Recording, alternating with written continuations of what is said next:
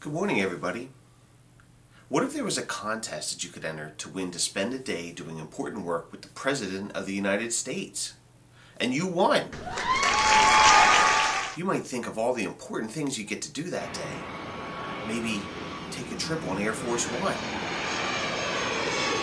Or spend some time in the White House, maybe even the Oval Office. Maybe he'd see how smart you are and even let you write a new law.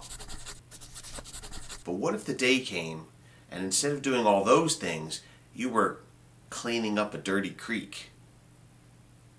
Or taking meals to the hungry? The president would be spending the time with you, working with you.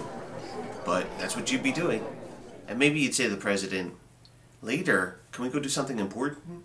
And you'd hear, "Well, this is important." That's kind of what happened in today's Bible story with James and John. They were spending time with Jesus, by his side, spreading God's word, feeding the hungry, healing people. But while they were walking along, they said, "When you get to power and you're an important person, can we be by your side?" And Jesus' response was the same. "We are doing something important. You are by my side." If we want to spend time with Jesus, we have to do what he wants us to do.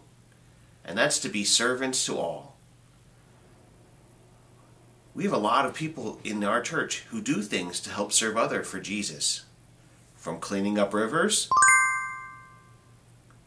to feeding the hungry, to repairing people's homes. Even things we do every Sunday in church help to serve Jesus. From our readers, to our singers, even saying hello to a friend.